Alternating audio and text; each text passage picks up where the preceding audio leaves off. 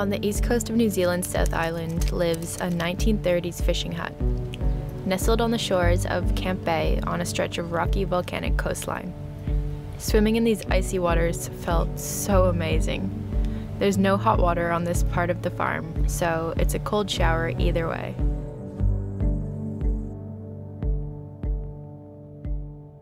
We had a bit of a drive yesterday to get from Mount Cook to where we are now. We're going to be spending the rest of the week here on the Banks Peninsula, and we have probably the cutest tiny home I've ever stayed in. All of the details and everything they've put into it is so well thought out. All along the coast here there's heaps of mussels. So last night Joel and Loz had what we called a mussel off. Bree, Brooke and I were the judges, and it was a pretty fun thing to do. We made a few rules to the mussel off. Whoever spent the least amount at the grocery store got the indoor kitchen.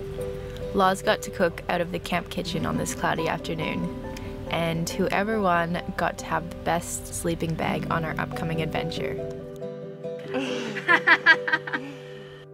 Alright, so everyone has eaten and the verdicts are in. We're going to start with Bree. Tell us what dish you're talking about before you vote, please.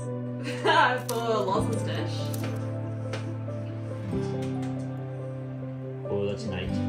Do I go the same? Oh yeah, Brooke. Dish? Yep. Loz's dish. I'm gonna go a 7. Ooh. Was that because you had too much salt for breakfast? and there was no wine. Yeah. Yes, That's a 7.5.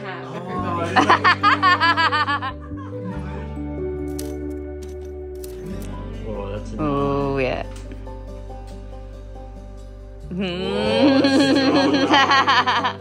I gotta give it a 9 as well. Oh, Joel gets the sleeping bag. How's it feel? That feels great, honestly. 31 times cooking mussels now. Who do I to thank? Thank my mum for teaching me.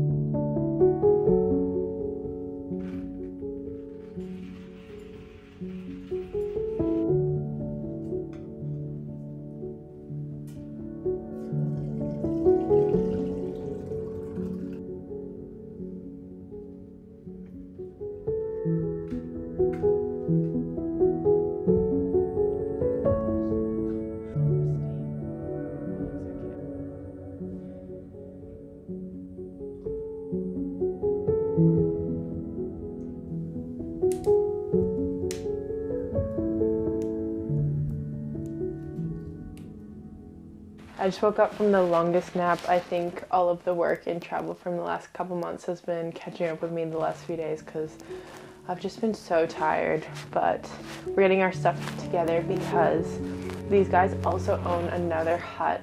It's 4.5 kilometers to hike there, so Loz and I are gonna make the walk, and the boys found some dirt bikes, so they're gonna bike up and meet us there, and we're gonna spend the night in the little hut. I think this will be our last big adventure for our time here in New Zealand. We only have a couple more days, and today is the last day that's going to be sunny, so we wanted to make the most of that.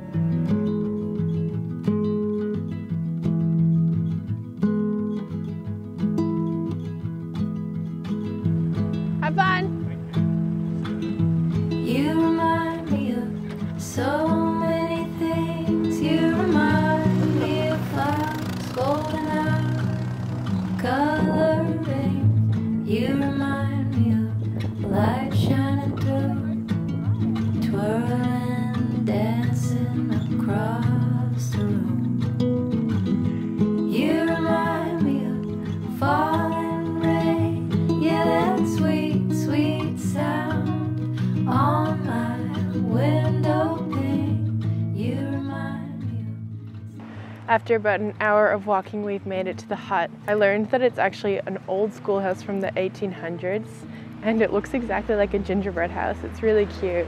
Wendy and Alex ended up coming along the hike with us, so it was nice to chat about what this land used to be before Wendy and Alex bought the property.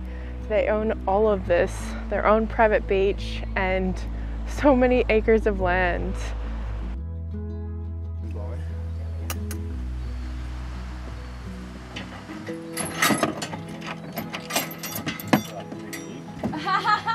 Did you handle that? Here, get Alex to take it. Thanks, mate. Oh yeah, just clean it up a bit. Oh yeah, over there. Yeah.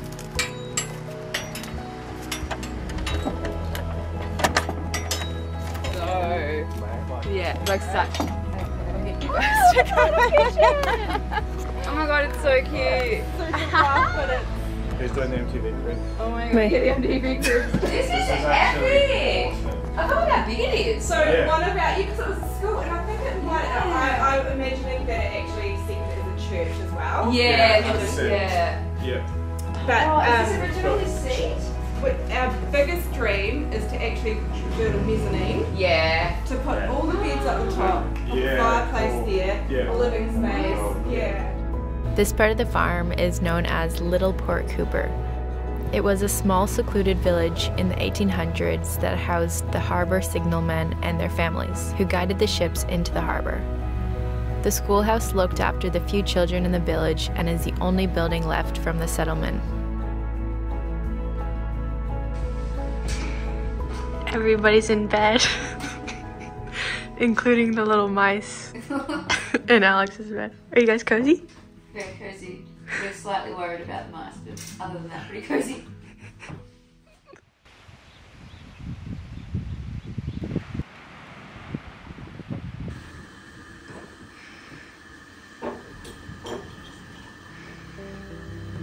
We had a bit of a sleepless night in the old historic schoolhouse. It felt like an experience anyway to spend a night out there.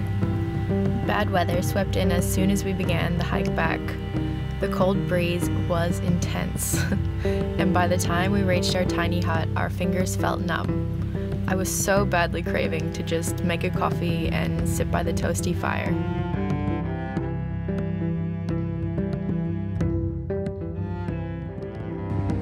We made it back to the hut, but we don't have the key to get in, so we need to wait for the boys to get here.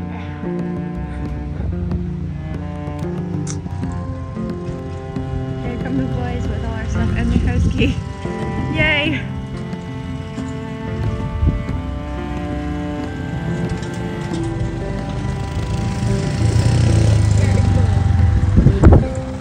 Anyway, home. Sorry we're late. That couldn't work out better. It was so cold. Oh, it was ice. Like ice was blowing on you. So cold. It was pretty icy on the side. Yeah, I can imagine. It looks so cool. Does anyone have the key? That's why we're not inside. No, We got here, we're like, oh, we have some chill time by ourselves. We're like, no.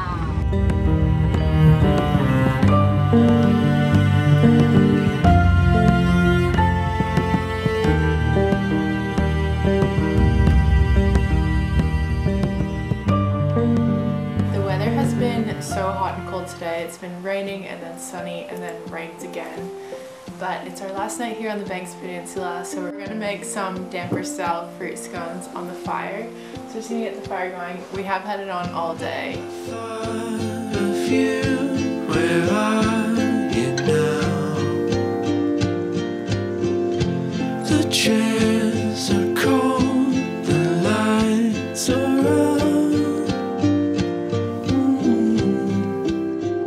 Okay, so I'm just thinking maybe we cut it into 4 little pieces and we fry them individually on the fire. Are you excited? Okay, I don't like sultanas. Oh! Is that a joke? No!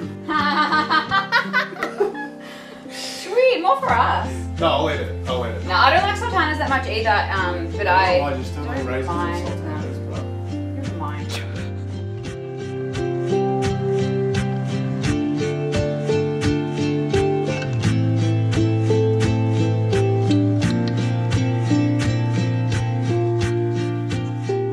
So we've just finished our baking And Wendy's popped over with a homemade pie and... I don't know, what do you think looks better? Pie. Pie. Damper very thin.